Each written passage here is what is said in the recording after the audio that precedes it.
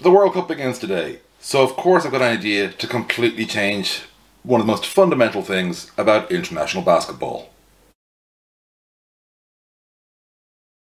Hello, Emmet Ryan here, and how is everyone today? It is World Cup opening day today. This is going out. I'm recording this actually 2 days before the tournament starts, so no doubt something incredible is going to happen in that. The reason we're recording so close to the tournament is because, well, I still have to finish up stuff in my regular job, my day job. Yes, I know ball in Europe isn't my day job before I go, and I need to set aside time for that, but also I got a lot of organising and packing to do here before I go to Manila, so there's a lot to do. But essentially I'm going to talk today about a change in the naturalised player rule which I'd like to see done. One I think would benefit the sport. Inspired a lot actually by reactions to my Jordan Clarkson video by my fans in the Philippines. Well, by viewers in the Philippines. I would say I'd love to have fans. I don't really. I like to have people I get on with, you know. Fans, I feel I let them down. People, sure, they're used to me. So we're going to break this down in 3 simple planks. First is what the change I would propose would be. Second is why FIBA and the NBA would do it. And the third is what we would actually do about the current naturalization rule, because that is something that still exists. So let's get to it with part 1. So it's a pretty simple approach. It is adopting the format of football. And for those of you who don't know, it's quite simple really. If you are eligible for a passport in a country under traditional rules, and I'll get to what those are in a second, you are eligible, and you get the passport. You actually have to get the passport, just to be clear. Then you are eligible for that passport. So what is eligibility? 1, being born there. So even though not every country has birthright citizenship in the eyes of this rule that I'm proposing, if you're born there, you are eligible to play there. Birthright just automatically goes in. The others is, if your parents are born there or if your grandparents are born there. This includes step, by the way, because football used to not allow step grandparents or step parents. A step, totally fine. Obviously likewise adopted. And yeah, that's pretty much it. Notice I didn't say great grandparents. Big thing on that. The other thing I would do is introduce a 5-year residency rule. So discussed residency rules before years ago with Oz Davis, former doyen of ball in Europe, and the great David Hine, who I'm looking forward to seeing in Manila. But they were suggesting, what if we made them live there a year or 3 years? I said, no, rugby's 3 years. That still feels short to me. 1 year is really nothing. 5 years is about commitment. Like 5 years in a country, it's like a reward for like putting the work in to be part of that community. And you know, it's a commitment on the player, so it shows that a player who is willing to change nationality has put that commitment in. And yeah, so I think 5 years automatically. It's also good for the clubs in that front, by the way. But why would I do this? Well, quite simple really. It's that FIBA's efforts right now to avoid a Wild West are a bit too limiting. So what would there be with a Wild West? So the classic one is Israel, you know, great basketball nation. They could, under their very much within their rights, passport rules say, well, anybody who is eligible for an Israeli passport, typically anybody Jewish or of Jewish heritage, you know, should be able to play for Israel. Now, Israeli basketball would immediately kind of go, right, that could get a bit wacky very fast, so they'd probably put a bit of a clamp down on that. But the point being that they would obviously kind of go, well, maybe this is a bit iffy, you know? So even a country who would benefit from it would immediately go, listen lads, maybe not. So when you've got that going on, it's obvious. But also some countries might just take abuse of it, because obviously not every country has the same rules around passports. So you need a universal rule for a sport so that every nation competing in the world will be impacted the same way. And yeah, like to me it's pretty straightforward. We're adapting largely simple and accepted principles that are used in the world's biggest sport, pretty much, and just kind of going, let's apply those to international basketball, because international football does pretty well. It benefits a lot from that aspect as well, and you have more competitive nations at large, not necessarily competing for the title, but certainly in terms of, you know, being able to make deep runs, being able to qualify. You've got more countries in those conversations, and a lot of that is down to the respect for the diaspora nature of communities and sport. And I think that that's a lot to go for it, and certain countries would obviously benefit. I'm deliberately wearing a green shirt today. It's actually not a basketball one.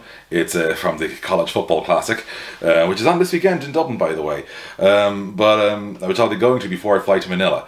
And Ireland would obviously benefit straight away. There's no question. Like Pat Connaughton, for example, is eligible to play for Ireland under the current rules, but only as a naturalised player, even though by normal standards he's an Irish citizen and considered no different an Irish citizen in every walk of life but basketball, to me, which is kind of wild when you think about it.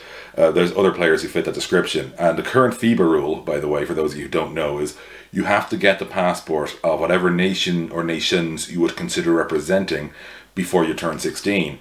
And actually, for one country in particular, which comes immediately to mind, which isn't known as a basketball power, that's a huge thing, because India is a great example. India is a one passport nation. If you hold an Indian passport, you can't hold another one.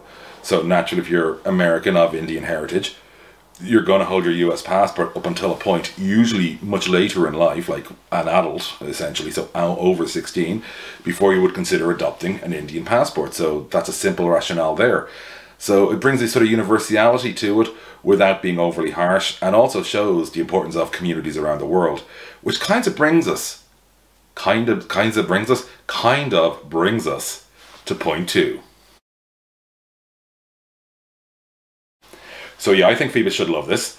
The reason is simple. They want more nations being competitive, doing better at basketball. Obviously, homegrown talent is still going to be the driver, and that's very important. But it's still kind of weird when you see somebody with absolutely no ties other than a passport they were just given representing a nation in international play, which is what the current rule essentially allows.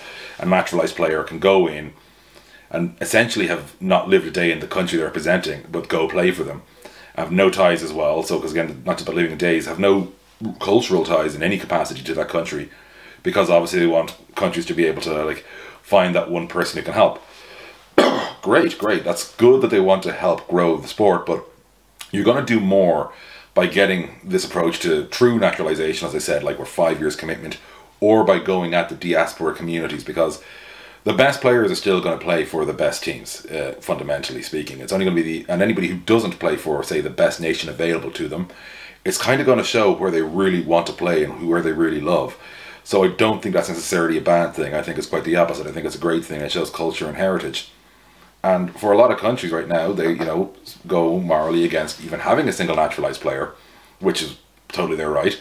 But I think most of those countries I'm discussing will be fine with going with a player of the heritage, and who, as in close by heritage in terms of years and generations as well. So I think they buy into it. And what you would essentially see is, in the short term, obviously some wild stuff. Basically a whole load of Bahamas, for those of you who've been following the Olympic qualifying tournaments.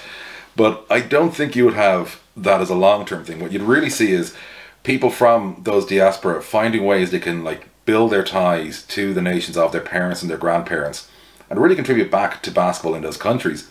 Like they might start off only playing the odd game or two, or the odd qualification window or 3, but they're going to form that bond at the home nation, which has adopted them essentially, as one of their own, recognized them as being of their people, if they get into it. And I think FIBA is going to love that. That's going to be great.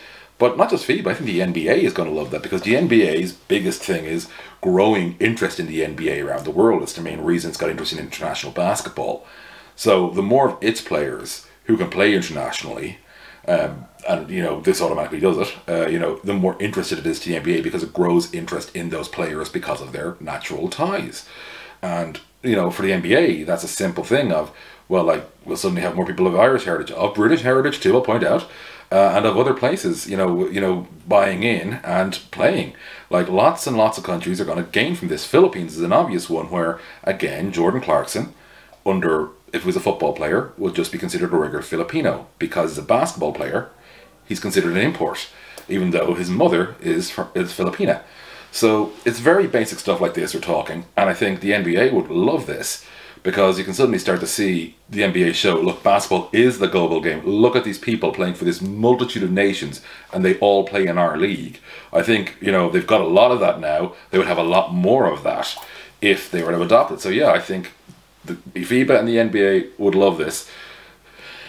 And that leads us to part 3, which will actually be our shortest part, because it's a pretty simple answer. Yeah, I'm just getting rid of it, with one exception, which is grandparenting. So anyone who's currently benefiting from it, at the moment the new rules get brought in, retain the benefit essentially, but they are treated the same way, so there can only be one thereof of them. But that doesn't stop anyone else coming in. So no new naturalized in the old sense, but everybody else is fine. And the simple reason is I don't want to hurt any players who've currently benefited from it, and I don't want to hurt any players who are on the road to benefiting from it either. So yeah, simple as that. There's only so many passports to go around, obviously, so I think that'll make players want to make a greater commitment, and there's a simple benefit there. I think it's really simple. We just get rid of the current rule. It served a purpose. I think its time has passed, and I think there's a better rule that can come in place and replace it. So I'm going to miss days 1 through 3 of the Basketball World Cup in terms of in person. I'll still obviously be watching and following. Although how I'm going to follow on Friday with it clashing directly on my work day, okay, I'm still going to be watching and following on Saturday. And then Sunday I'm mostly airborne. So I'm going to watch, to say, 2 of the World Cup and miss most of days 1 and 3. But I'm there from day 4 onwards. My first game is going to be Greece versus USA. I'm really looking forward to it. I'm really looking forward to meeting a lot of you in Manila. And if you haven't already, please subscribe here. There will be lots of videos coming from my time in Manila. And yeah, it's going to be great. It won't just be me talking at the camera. We're going to get player spots. We're going to, you know, walk around town a bit. I'm hoping to see the Araneta Coliseum because it was the home of the Thrilla in Manila. Yeah, there's a lot to look forward to here. So listen, thank you all for subscribing. Have a great World Cup, and see you soon.